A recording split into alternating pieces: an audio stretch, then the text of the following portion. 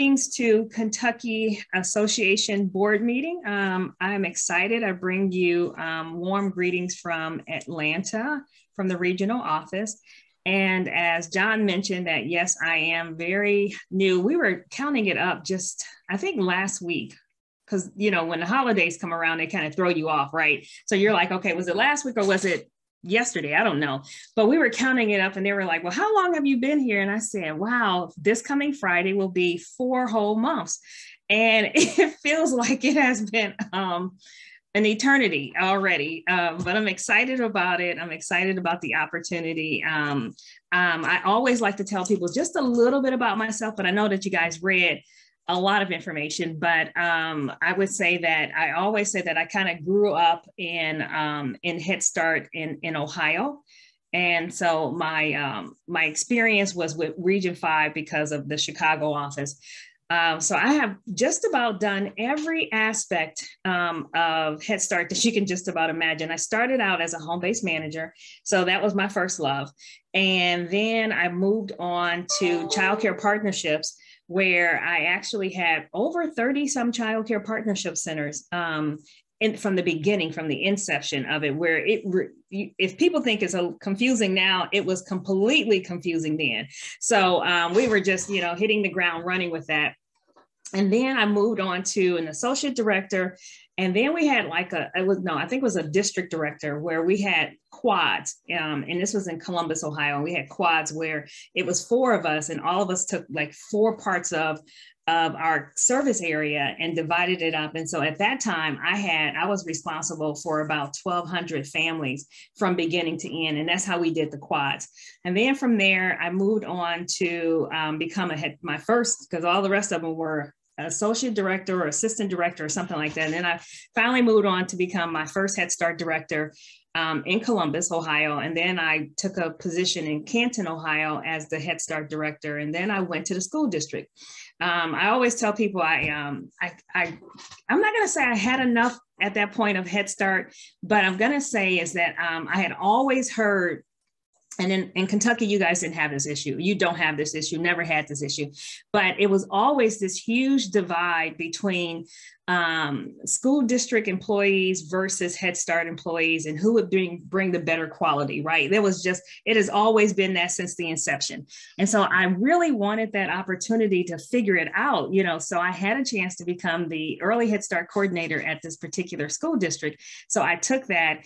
And what I walked away with from there is that if you have the passion, no matter whether you're school district or whether you're Head Start, then you're a winner. And so, but if the passion is not there, I don't care where, which segment it is, it's not going to work.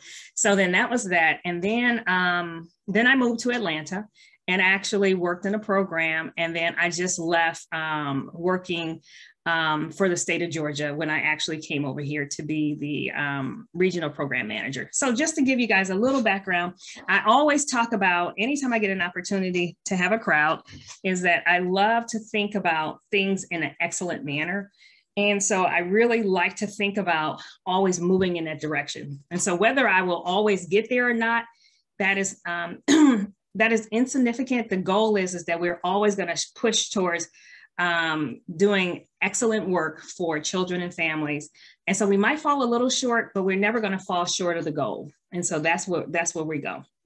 So I'm going to share my screen with you guys at this point. And the information that I'm going to share with you actually is, I can't remember which meeting it was at, but if you missed one of the Head Start Forward meetings, it doesn't matter because I'm going to share a lot of that information with you right now. But also it's on eClick, which is another debate, whether it's eClick, eClick, or however we want to call it. It's one or the other. We all know what we're talking about. We always say, depending on what region you're from. So if you're from if you're probably from Northern Kentucky, you might refer to it as closer to what the people in Ohio would say. And they usually say eClick. But if you're Southern Kentucky, you probably refer to it as eClick. It's the same way with Ursia, and it's the same way with that, depending on where you're from, how you actually pronounce it. Of course, we would say URSIA because we want to hear the A, because a lot of times people take that attendance and they don't do a lot with it. So we always want to make sure we put it in there. But needless to say, this is where we are. I'm going to change the way the screen looks and make it full screen. Can you guys see that? We're good? Okay. Wanted to just share a few things with you because I think it's important for us to, let me make sure I get my arrows together on how to move my screen along. Going too fast. I got it now. Yep, there we go. So during this small presentation, and I'm going to cut through the chase, I'm probably not going to read everything, but I'm going to give you all of the essence of it. But during this actual presentation, we will address, of course, because this is on everybody's mind. I don't care where you live at this point, it's on your mind. We will address COVID-19 activities, guidance, and regulations from the perspective of the Office of Head Start in Region 4. Particularly, we're going to address the public health safety, COVID-19 vaccines, masks for in-person services, oral health services. That's another biggie. Family style meals, transportation safety, and home visits. And then hopefully there's a few minutes left for some questions that you guys may have. I am going to change my screen so that I can actually, there we go, be able to see everything. Okay, a public health emergency still exists. I know in our region in particular, this is really not a question because being in Region 4, which covers 8 of the southern regions, we know that every day our numbers are rising higher than some other states. And so with that said, we know for a fact that the public health emergency is still in existing. And then how do we move through it, and how do we provide? So with that public health emergency, what is the status of the public health emergency? So the original public health emergency went into effect January 27th, 2020. Since then, it remains in effect it remains in effect for 90 days and can be extended. So it has been extended. So the new effective date is July 20th, 2021. So with that said, that yes, it is still there, and it is critical that we actually adhere to it because we keep hearing the numbers increasing and increasing and increasing. And we want to just make sure that that everyone is safe. I come from the standpoint, I want to make sure that families are safe. I want to make sure that our staff, that the staff is safe, and that, you know, that they're not vulnerable to things, and that they're not taking things home to their families, because they're just as important as everyone. So we want to make sure that everyone is safe with that. Will the Office of Head Start require that staff, the Head Start grantees get the COVID vaccine? I'm going to answer this one from this one. Basically, the decision to require vaccine remains a program and an employer specific decision. It's just it's a decision that the federal government, we cannot make any type of recommendations for that at this point, even though your funding is federally, it is federal funding, it is still, you are still, as they would say, a private entity.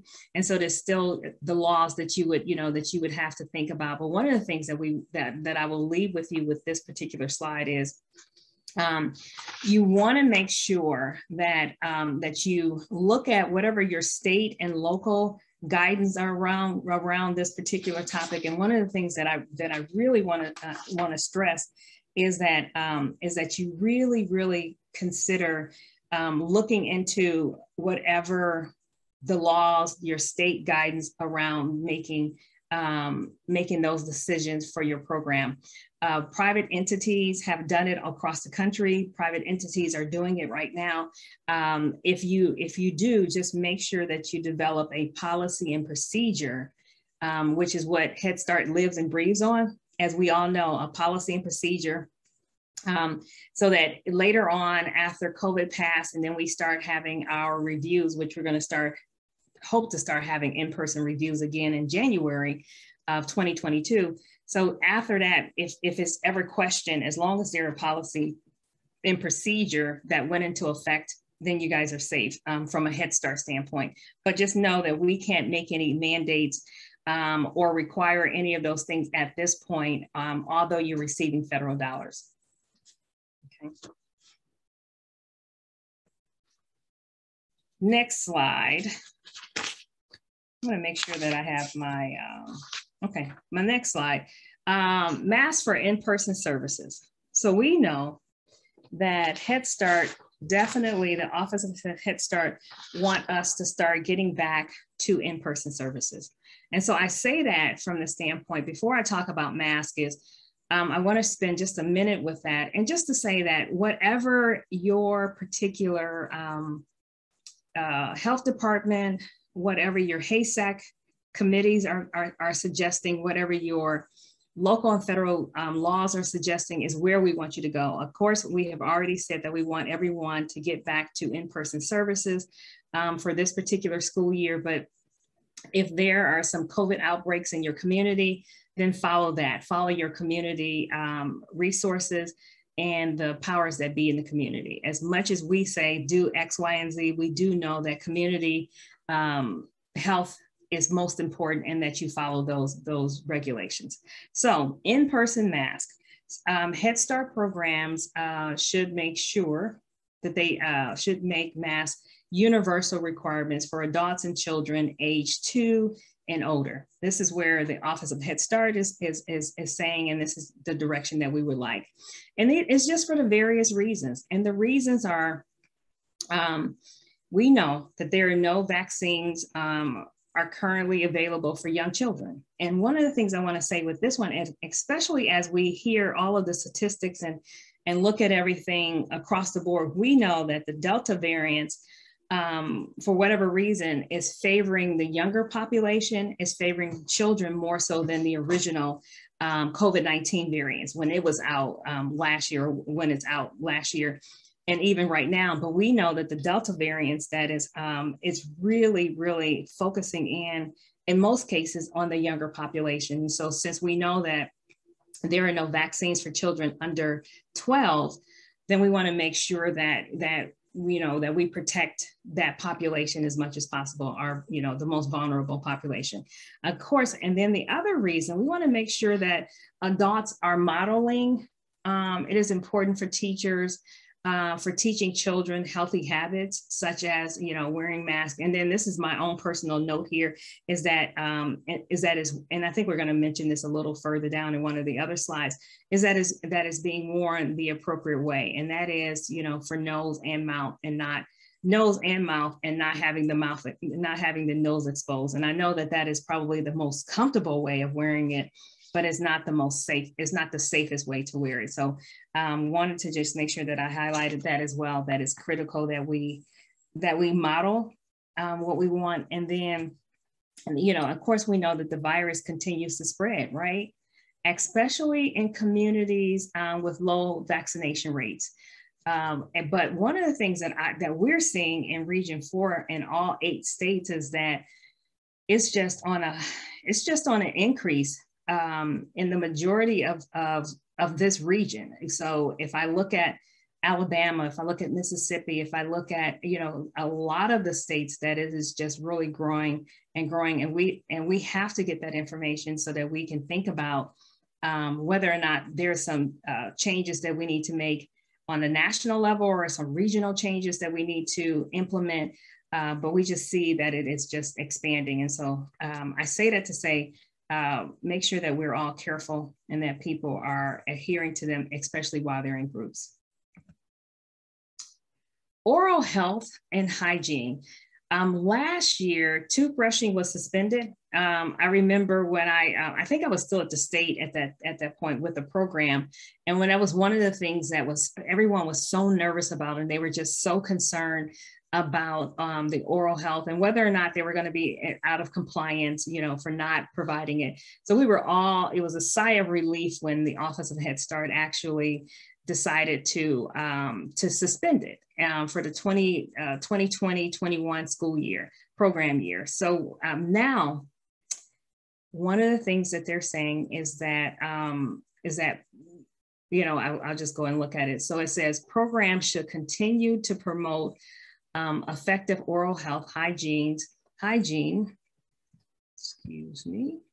for all children receiving services. Toothbrushing is in group care setting may resume if the program can implement strategies to reduce the possibility of transmitting the virus to other. And then basically here, when we're thinking about this particular group, we're looking at the salivary droppings during brushing. But the thing that I want to leave with you is that it is recommended that program staff help children with brushing be fully vaccinated against COVID-19 and wearing appropriately fitted masks, covering their nose and mouth for additional protection. So the recommendation here is that we definitely continue, because it's no longer suspended, that we negate the oral health, toothbrushing in particular. So with that, but the recommendation is that your staff that are going to assist children in brushing their teeth is that they are fully vaccinated against COVID-19. And then of course, still wearing the mask, right? And the fitted mask. So if you don't take away anything else, we know that they have lifted the suspension and we know that what the recommendation is. And so it goes back to that question that we talked about earlier, whether or not you can mandate people having their being vaccinated. You can't necessarily do that, but the recommendation is that if we want to keep people as safe as possible, then while brushing teeth and being careful with that, making sure that the person that is assisting children has been vaccinated. Okay. So move on to the next one. Family style meals. This is another one that was a little bit concerning to people last year. Probably is still. I think as I look at other communities and I look at everyone, I think that we've done relatively well with this one. But there's still some fear out there, which I understand. Is there new guidance around family style meals? Here it says the CDC guidance say that they're at very low risk of transmission from food packaging, surfaces, and shared objects. And the shared objects come in because if we're looking at family style meals and we go back to the way that they were, where the child would actually serve themselves, then that's why they wanted to make sure that we talked about the shared objects, because a lot of times it's handling those spoons, handling the pitcher, and moving the actual dishes around. People have been so nervous about that. And I get it. But based on the information that we have, the transmission of these things are very low. And I guess they can't say that is no risk at all. We just know that is a very low risk. However, the recommendation in here is seating children further apart and providing as much fresh air as possible. And I know we all know that it's fall in Kentucky, right? And so especially for Northern Kentucky, in a minute by October, early November, it's going to start, the winds are going to get brisk and it's going to be a little cooler. However, that is one of the recommendations that they're saying, seating children further apart and providing as much fresh air as possible are parts of a layered approach to protecting children. Keep masks on until children and adults are eating. Staff should ensure children, this is really the biggie here, is staff should ensure children wash their hands prior to and immediately after. And we all know that if you've been in Head Start anytime at all, and we've done family style meals before, we made sure that before coming to the table, we had the hand washing time frames where we would probably be doing an activity and then you're calling them over, sending them to the table. The part that we might have done and we might not have done consistently is ensuring that immediately hands are washed after any meals. And so with that said, it is critical that we take that away, that we take that away. So if we haven't been doing that, that's one of the things that we want to make sure that we start to do even more frequently, because it's critical. That is probably one of the bigger things that will help us to not necessarily continue to transmit. And of course, we're going to put our masks and things back on immediately after eating, but that hand washing is critical that we actually take that away as well. And then here, transportation safety. For me, and then I probably shouldn't give my own personal opinion on these, but this one feels really challenging, but I'm sure that someone that does transportation on a regular basis, or you have policies, procedures that you have adapted to this that would allow you to actually do it in this fashion. How can programs support transportation safety? Programs should continue to position children as far apart as possible. We know that. With one child per bench, and children not seated in consecutive rows. If this is a possibility, then definitely. Then they talk about children from the same home. They sit together, which we all know that they have, that is possible.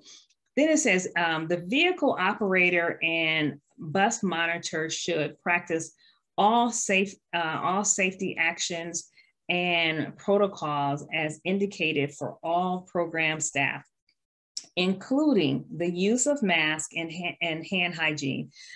Weather permitting, this is where it's okay for it now. Maybe in some cases, because I think most people probably might still have the air on as they're transporting, but weather permitting, open windows on buses to increase ventilation on the buses. And so I say that to say later on, that's going to be more challenging. So hopefully things we'll see a turn for, where we'll start seeing numbers drop again.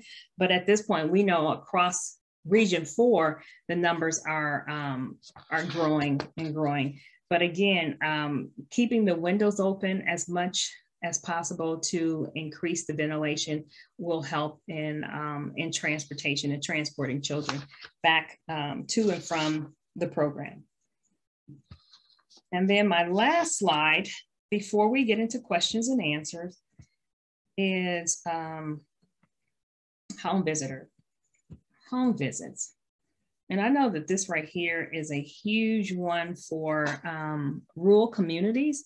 So with that said, how can programs support home visits? How can programs support safe home visits?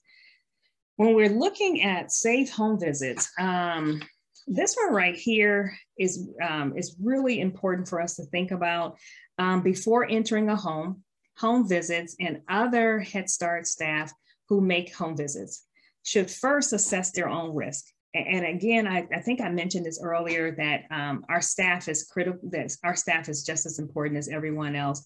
I remember in my early years of Head Start, it seemed like we were always focusing in on the families. And one of the things that I always made sure that in whatever leadership role I had, that we were always focusing in on everyone, all inclusive, because our staff is equally as important in order for the parents and the families to have a successful Head Start program or early Head Start. Then we wanted to make sure that our staff was, equally important. So we want you to assess their own risk of transmitting infection or risk of complications. That is critical. We want to make sure that you really think about your own health if they get infected.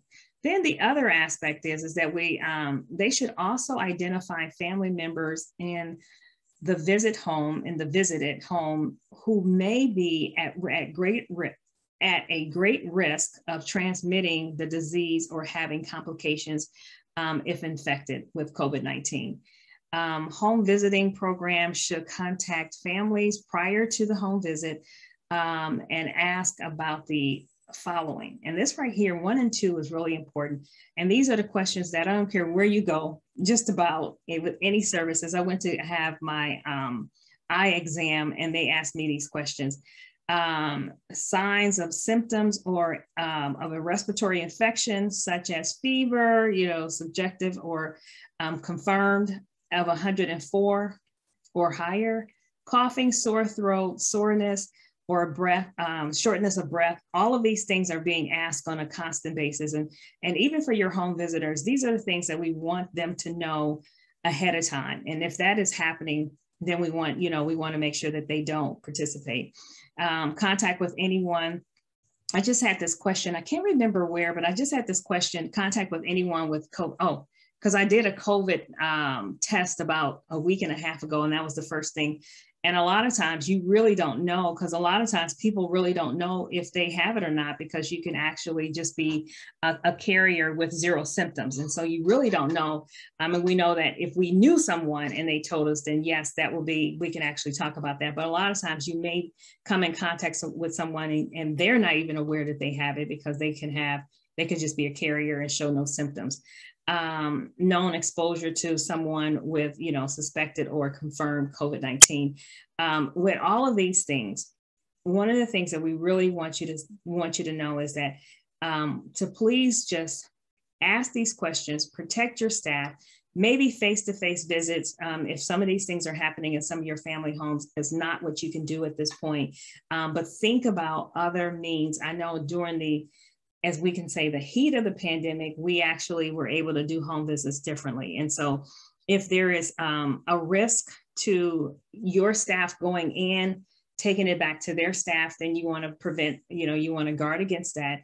If it's a risk of your staff going into someone's home and taking it to the home, then we want to prevent against that. So for home visiting, and particularly in rural areas, you really want to think about other opportunities in the event that you can't really go into that home, or your home visitor is not well enough to go to that home, or if they have young children in their home.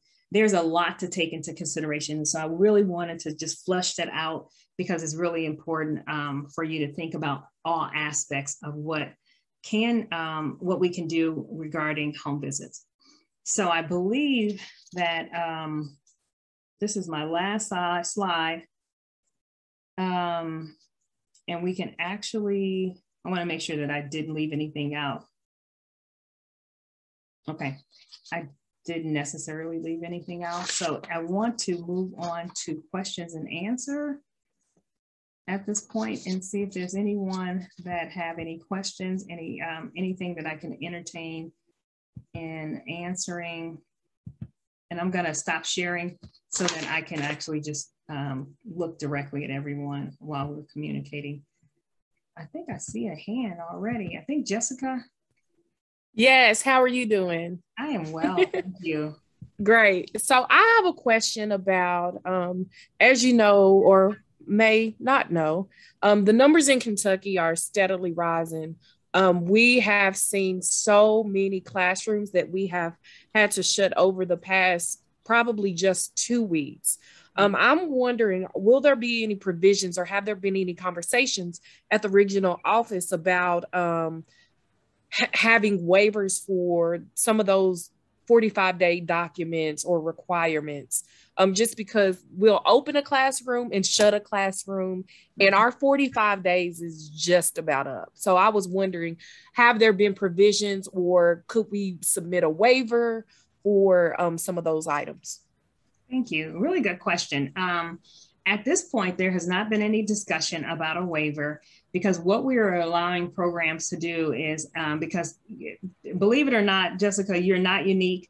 There are so many communities where, and again, pretty much Region 4, most of our programs start classes even as early as the last week in July to the first week in August, right? So we know that if we look at it from that standpoint, today is September 8th, we know for a fact that that most people are getting close to that 30 to 45 days, you might be 15 days away from it. So what we're saying to everyone is, again, like everything that I mentioned, pretty much opening back up, coming back in person to person, providing home base, providing family style meals, toothbrushing, all of those things are predicated upon whether or not where you are in your community. So for an example, like you're saying, everyone is actually, they've opened up classes, they've already started, they had to close, a couple of them had to close a couple centers, right?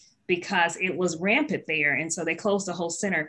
What we're saying is that basically what we would need is just your documentation that you ended up opening on time, had an outbreak in one of your locations, had to close, something came up.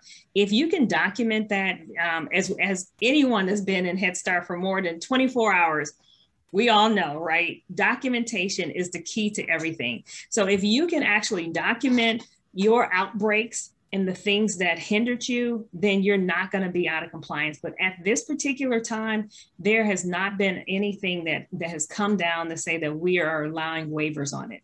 So, that may be forthcoming, because again, as we can see, it is just, I don't care what state I talk to, it is just growing and growing and growing, even to the point to where we're all like, oh my goodness, it feels like we're, getting ready to go back into something that we don't want to, right? So with that said, I wouldn't panic about your 45 days. I would actually just document everything and you'll be fine. Just document it. That's it. I hope that helps. Does the same thing apply to your full enrollment expectations? Because we lost 2% of our enrollment when the mask mandate came out for children in this age group. So right now, we know that the mandate for full enrollment is that we're moving towards that, right? As of January of 2022 is when full enrollment, the full enrollment protocols will be back in place, that you must have it and you can't be under, for 4 months in a row, right? We know that doesn't officially start until January. And that is where we are today. If this thing continues to grow like we see it, then perhaps there's going to be some other mandates coming down or some relaxing of that January date, but we can't predict that in September. We just have to see how it's going to play out. So right now we know that you want to continue moving towards your goal of full enrollment. You're not going to be out of compliance if the month of September is not fully enrolled, because we know that people are still struggling, and we're not going to start counting those things again to the degree of the actual standard, right? Of the regulations that's in place until January 2022. But then that's September, we're talking on the 8th. Who knows what's going to happen by September 30th? In all honesty, there may be something that we might be quickly putting together to send out if this thing continues down the road that it is. But right now, those are the rules that you're moving towards full enrollment. You haven't reached it, yet, and you're not going to be out of compliance if you can show the documentation, right? Because we know that we live on documentation. So we can show the documentation of where we are and the things that have happened to hinder, then you'll be fine. But again, what we're saying by January of 2022 is where we're going to start, adhering to the policy, to the actual standards, again, where full enrollment is required. And that is in September. That's what we're saying. We'll see how that plays out in January. I hope that helped, Rachel. Yes, it did. Thank you. You're welcome. Thank you.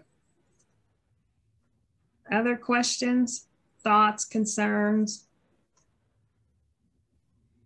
As people are thinking about other things to ask me, I just want to say, stay safe. Be careful. Love on people at a distance. Protect yourself. The older I get, the more I tell everybody it's really critical that, you know, when I was younger, of course, I thought I was invincible. Right now that I've turned some corners here, it is imperative that we actually just think about think about even taking things home to people that you love. You want to be careful even going home with your families.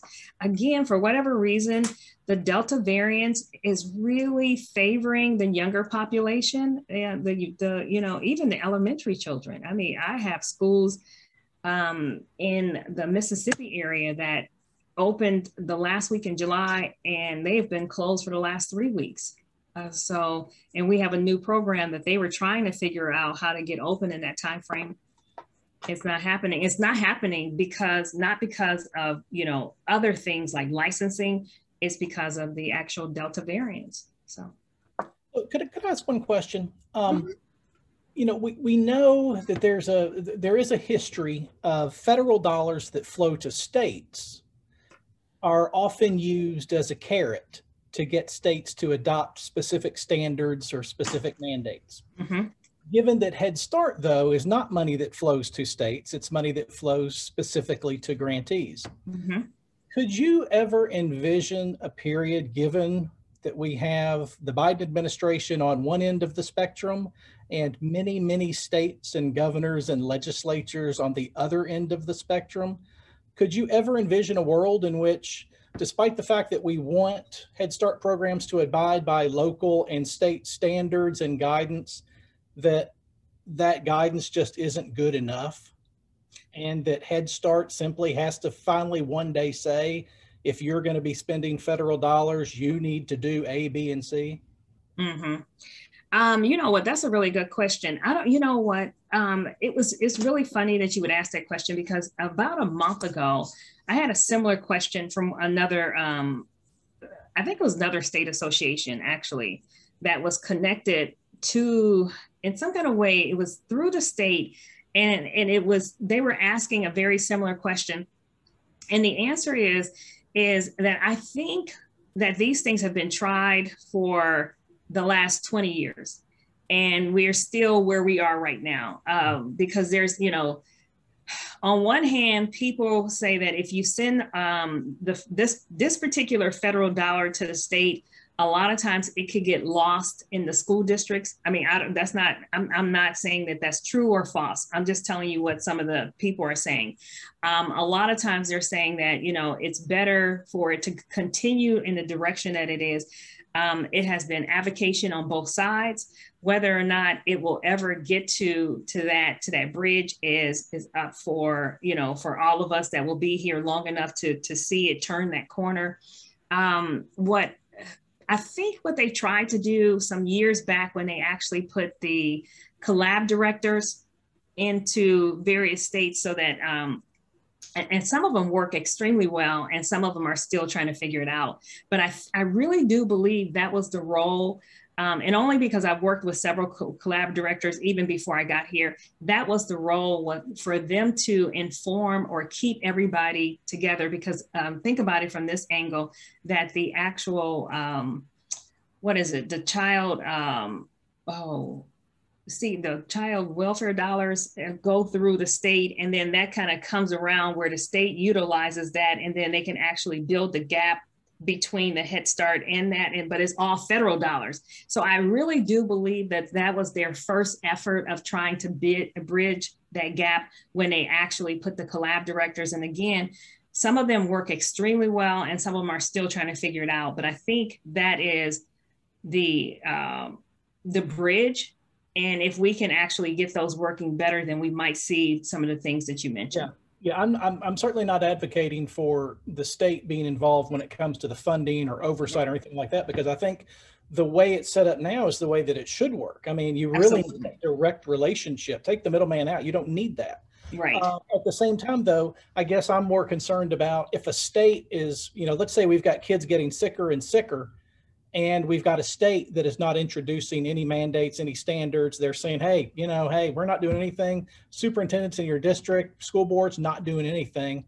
Mm-hmm. Is there ever that point where, the administration steps in and just says, enough's enough? Right. If you're going to be spending federal dollars, you need to be doing, you need to be having this and that. So anyway, it's a speculative question. We have John, I hope you and I both can get there. I hope we can both see that, because it will be interesting to see it. So hopefully, we'll see what happens. Yeah, we will. Cindy?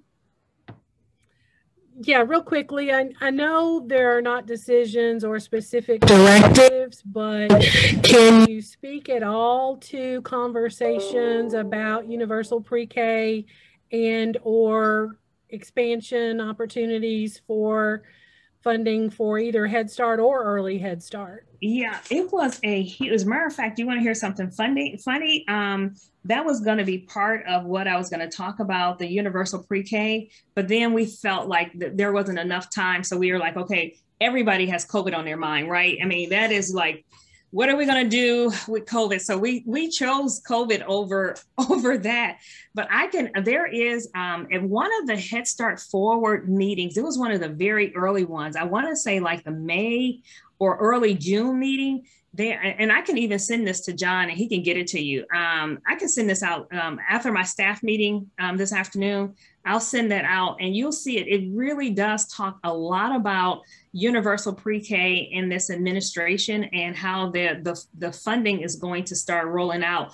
If it's not in this fiscal year, 2022, I believe it is though. But let me just get that. I'll get that to him and he can send it out to whomever he desires to. That is funny that you would ask that question, because we were like, well, for sake of time, let's take this off because everybody's going to want to know about COVID. And you ask a question about universal pre-K. So I'll get it to him. Okay.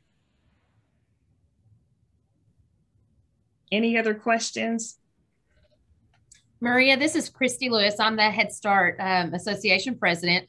I just want to thank you for your time today. We really appreciate you joining our great state of Kentucky, and we hope that we'll be in person in the spring, and maybe you can be in person with us to get our conference started off well, and see how the year's going. So I just appreciate your time today. Thank you so much. I appreciate it. Thank you. And you know what, Christy, where you're positioned in my Zoom, you're like right in front of me, and your actual head knobs were really affirming. So I appreciate that. Thank you so much.